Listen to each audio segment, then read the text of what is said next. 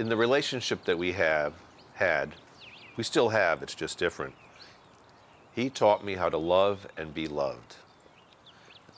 And I knew, we were driving down Santa Monica Boulevard once, and we saw these two old guys walking together, and he said, "That's going to be us one day." And a little voice said to me, "That's not going to happen." And I knew that something was going to happen. Didn't know what. And I had the feeling that whatever we had, something was going to happen. We were not going to grow old together. So what happened? Well, he got AIDS and died. Woke up one night in night sweats, and I covered him in bath sheets, and I went downstairs and put my head in a dish towel.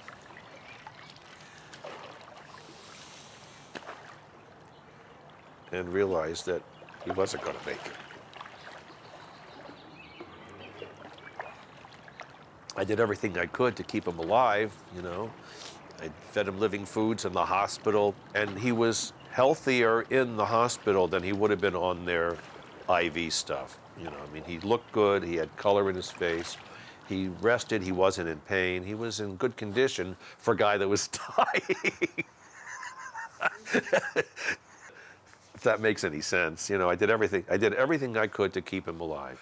And what happened was, all the things I found out for him, I do today for myself, as if I was sick, which I'm not. I'm HIV negative, and I grow wheatgrass, and I drink the Rejuvelac enzyme water, and I make the blended nourishment to reinforce the immune system and keep it strong with high vitality. I mean, I know this secret. It's a secret that's available, but most people don't really want to know about it.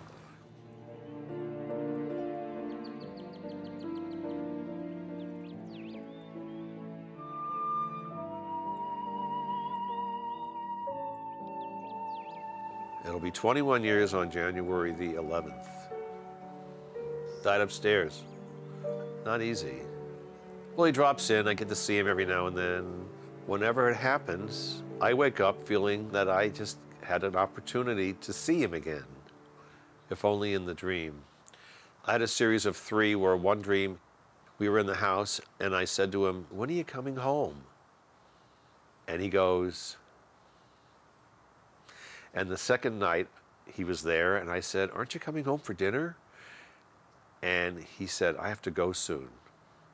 And the third night, it was a dream where he's walking up a narrow staircase with his hands behind him, and I'm holding on, and we're walking up the staircase, and I start sobbing, and I say, "You've got to stop this." And we get up to this platform, and that's when I let go, and he walked off into this orange and white mist and just walked away, you know.